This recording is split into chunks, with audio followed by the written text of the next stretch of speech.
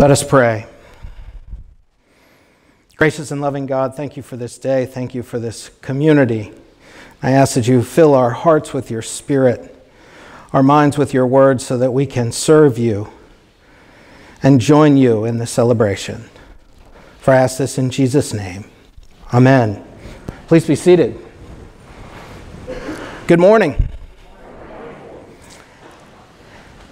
The readings just prior, there are two that I want to lift up before I begin. Today, I have rolled away from you the disgrace of Egypt. And if anyone is in Christ, there is a new creation. Everything old has passed away. See, everything has become new. This is one of the most famous of passages. And it has its own set of challenges, being so familiar, to talk about. So what I'd like to do is just lift up 5 or 6 points that show not only compassion, but also the length God's willing to go with that compassion and also with redemption. We see in the very beginning who this is pointed towards. Luke likes to alternate between the disciples and the Pharisees, but there really is no question. In the first 3 verses, we find out that it was the Pharisees and scribes that were grumbling and talking about Jesus welcoming sinners and eating with them. And he begins with the parable. And in the beginning of this, it mentions something that probably until seminary I really never had picked up on and thought I would share with you today. It's right in verse 12. The son asks the question, and the father says, we don't know. But what he does is more important. It says he divided his property between them. So his older brother, as well as the younger brother, got their share. Now it's likely that the older brother would get 2/3 and the younger 1/3.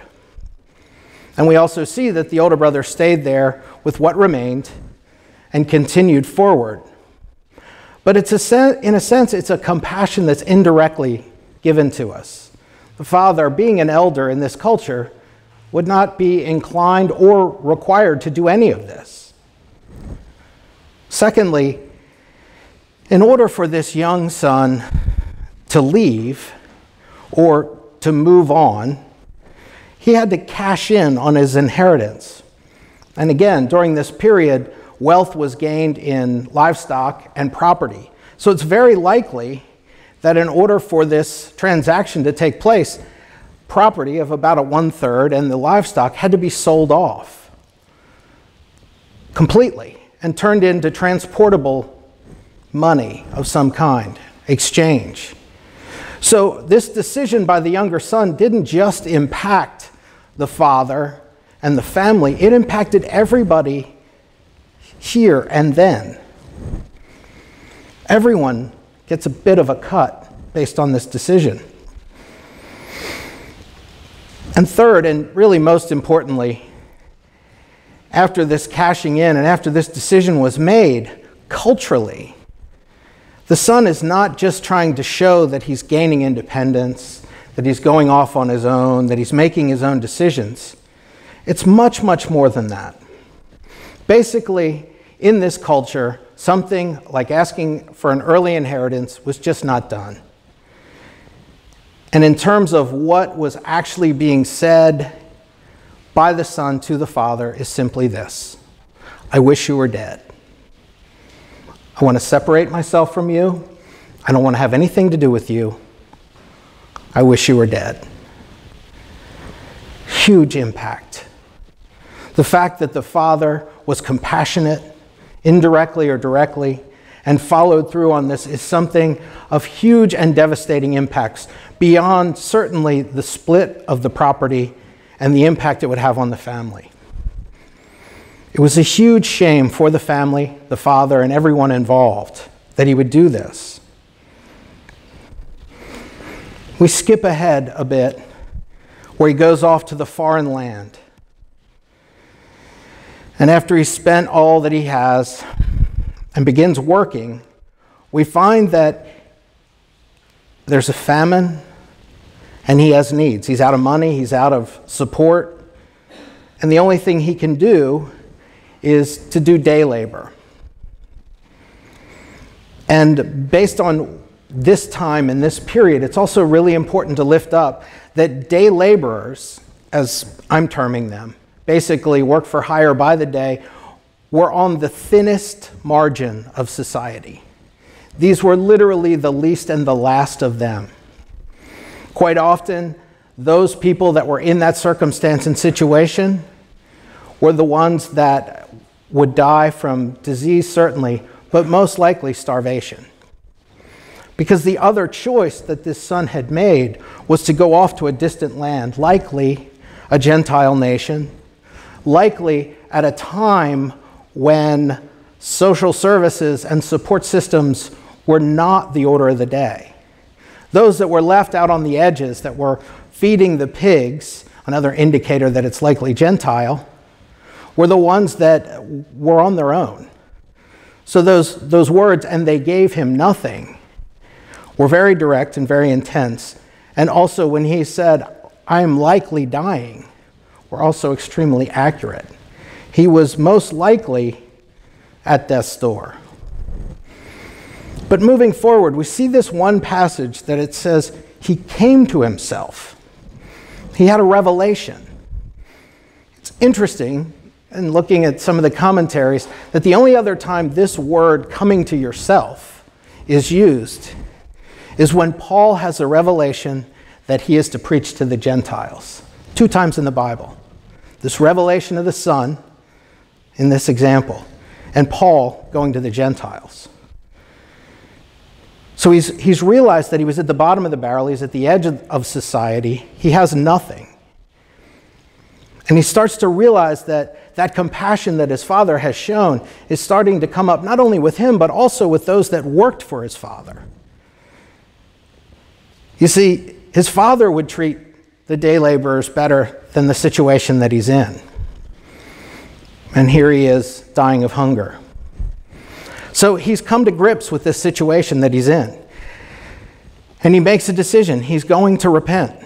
He's going to seek that compassion that his father would offer and go back, and even to be the least, the thinnest edge, whatever example you may want to give, on the margin would be far better than the situation that he was in, because it was likely leading to death.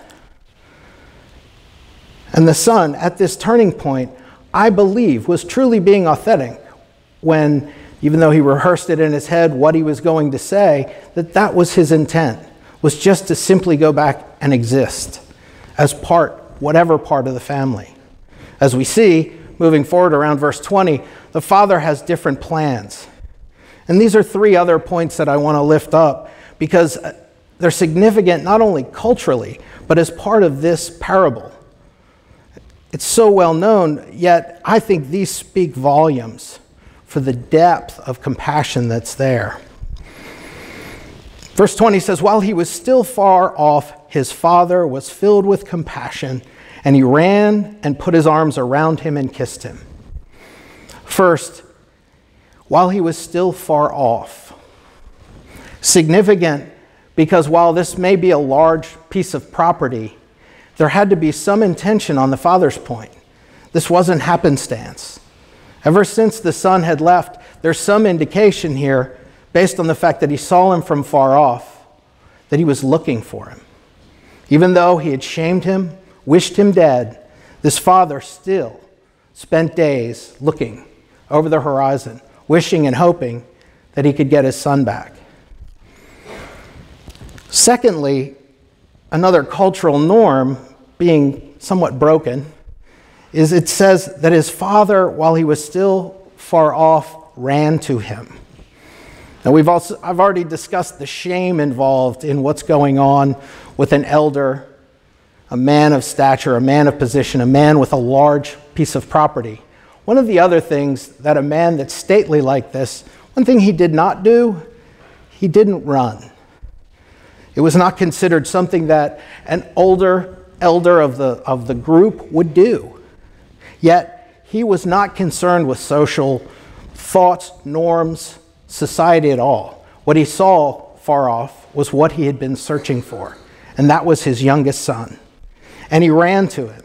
And although he was a day laborer who fed the pigs, again, unclean to about the nth degree, when he got close to him, he came up to him, he hugged him, he held him, and he kissed him. There were no barriers for this father. There was nothing that he wouldn't do, it seemed. Malnourished as he was, probably in a horrible state, based on the conditions that he mentioned, near death, he holds him close. And as we see, the son's practiced thoughts begin to spill out from him. He begins to repent, and he says, "Father, I've sinned against heaven and before you. I'm no longer worthy to be called your son." What's interesting is he didn't even address his son. He didn't even make an argument for or against. He simply realized that his son was lost, his son is found, and he was excited. He was happy, he was overjoyed, he was filled. So he doesn't even address the comment of the sons. He speaks directly to a slave and says, "Get the finest things, get him clothes, get him shoes, get him a ring." He reinstates him into the former position that he had walked away from the man who he had wished dead. And what the father's return response was, "Kill the fatted calf. It's time to celebrate." Just when you think everything's headed to the banquet and everything has gotten better, this amazing compassion, the repentance of the son, we're moving forward into the banquet hall. We're paused because the older son comes back into the picture. And we think we're going to reconnect and everything will be well because the elder has shown this compassion. And we note the son is out in the field, the elder. He's there. He doesn't notice anything. And he calls to one of the slaves. I want to lift this up because I think it's also important to note we're not out of the woods yet in this story, but it's also the fact of the actions of this elder son. Now, we learned in verse 12, he had inherited everything that was there. Respectfully, his father was still alive and was still, the figurehead of the family. But the son was in charge of everything that was there. And the way that this is written, for it to say that he was not aware of what was going on in this little town that was basically their farm, I would think would be a stretch. Even if it was just simply the hustle and bustle of what was going on in preparation for the banquet, of the movement of people out to meet the son on the horizon, wherever that was, there has got to have been someone, in my opinion, that likely came and told the brother, "You're not going to believe this, but I just saw your father running across town. These are not things that were done." But instead, we get a better picture on what's gone on with the older son and the father. And it's likely, and again, this is my inference, that the older son had watched his father day after day as he went to the fields looking out for the one who had taken his wealth, who had basically asked him to be separated completely from family, from his father, wished him dead. And that obviously had an impact on him. The other side of it is he's not acting as though he were second in command or even in command. He sends a slave in to ask what's going on. He doesn't walk in. This is his house. This is his area. He's responsible for all these people, all this income, this wealth, everything that's going on. It's likely if there's a celebration going on, he should know about it. But he chooses not to. In a sense, he had separated himself and hidden himself in plain sight. He'd gone out to the fields. He had lost his connection with his father. He wasn't involved in any of what was going on. And I believe that was intentional. And to level the playing field a bit in terms of inappropriate behavior and action, after this banquet was called, traditionally the father, being the elder, would be in charge of this banquet. The son should have come in, should have acknowledged his place, but instead he refused to go in, which once again crossed one of those boundaries, which forced his father, the elder, to leave his guests, to leave his celebration, and to come out and plead with his son. On top of that, the son doesn't talk about having a celebration with his family and his father. He talks about having a celebration with his friends. There's a deep separation here, and there is a gap. And yet again, the father, compassionate as he is, comes out and pleads with him. If there are two things in this culture you can be assured of, elders didn't run and they didn't beg. Yet this man did, because he loved both of his sons. As he pointed out towards the end, he says, all that is mine is yours. But we had to celebrate, because now I have both of my sons back. In one way or another, both sons were doing different things, separating themselves from the father. Both were not showing the compassion and the love that their father had for them. In fact, the older son, it could be said, was very connected to the Pharisees as he was angry and grumbling outside that made his father come out. Just as we see in verse 2, the Pharisees were grumbling at Jesus. So as Christians, when we see this story and we come together in worship, we also come to a celebration. Come to a celebration at the table each week. We come and we repent and we grow and we learn as a community. And we realize that all those who repent are able to approach God. And so what it made me think of is in our own walk, in our own life, especially at a week when we have the opportunity to spend time with those who are on the margin. Whether it's the thinnest edge or not, I'm not sure. But those people at Night's Welcome have a serious need. Are we acting like the Father? Are we showing that compassion, not only to them, but to one another? Are we seeking that life like the Father where there is compassion? Or are we going off to a distant place like the younger son, or hidden in plain sight as the older? The thing that I think it lifts up is not only the Father's compassion, but also that regardless of the parable, regardless of the scenario, regardless of where a person is on the edges, God is big enough for them. Redemption is possible. The most extreme situations, the most extreme margins are not too far away from God. So I would ask, not only how are we acting, are we coming closer to the Father each day in our walk? Or are we finding ourselves in a rut like the sons? I think that in summary, N.T. Wright gives us insight on how, whether it's this day, this week with Night's Welcome, next week, next month, or next year, how we as a community can turn our faces out from this place after celebrating at the table and go out and find those who would like to celebrate with us. N.T. Wright says, how can we move towards becoming people through whom resurrection happens to others?